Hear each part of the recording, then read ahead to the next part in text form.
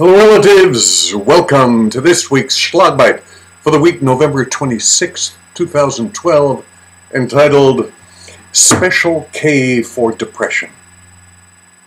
The theory about what causes depression is that it's a disease caused by a dysfunction in the brain's neurotransmitters. Antidepressant drugs restore that dysregulated chemistry and gets the system back into balance. However, in 1 out of 3 patients, those medications don't work. And in the modern practice of psychopharmacology, that demands that other drugs be added, like anti-seizure medications or atypical antipsychotic drugs, and those work by an entirely different mechanism.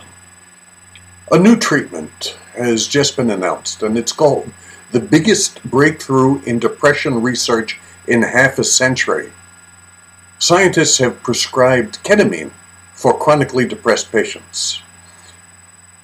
Ketamine is a drug that's usually used as a pre-anesthetic and often used in veterinary medicine as well, but it has hallucinogenic qualities.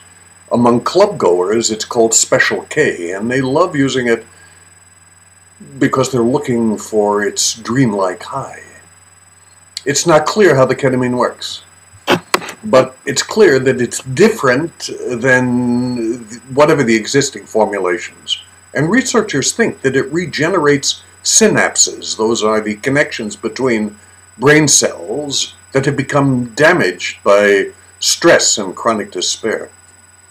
Synthetic mind-altering chemicals like ketamine, LSD, MDMA, ecstasy, in addition to all kinds of natural, organic psychoactive substances that can be found in cacti, in vines, weeds, mushrooms, flowers, even animal skins.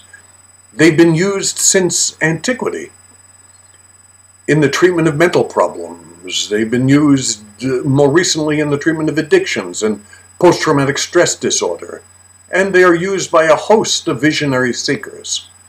I once used it for a dying patient who was crippled by end-of-life anxiety, for whom it provided profound relief. And I've talked about that in my new book, Kindling Spirit, Healing from Within, if you want to read it in detail. The New York Times Magazine, in April of this year, featured an article in which psilocybin, which is the psychoactive agent in magic mushrooms, was given to 12 seriously depressed cancer patients, and every one of them reported significant relief of symptoms. The brain is hardwired for mystical experience. We are biologically programmed to have visionary experience.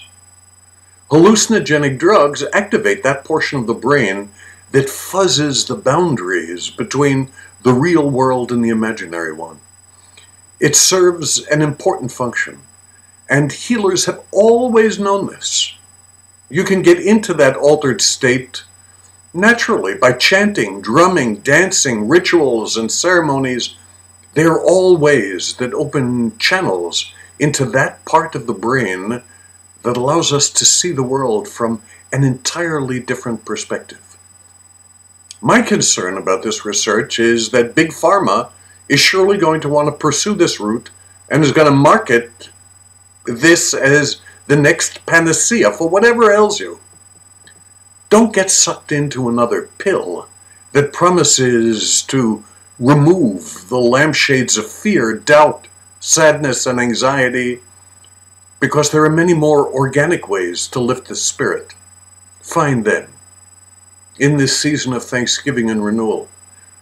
Look around, make connections with all those things that remind you that you're not here alone in the world. Stay connected. And in this holiday season, I wish you well, peace, and blessings.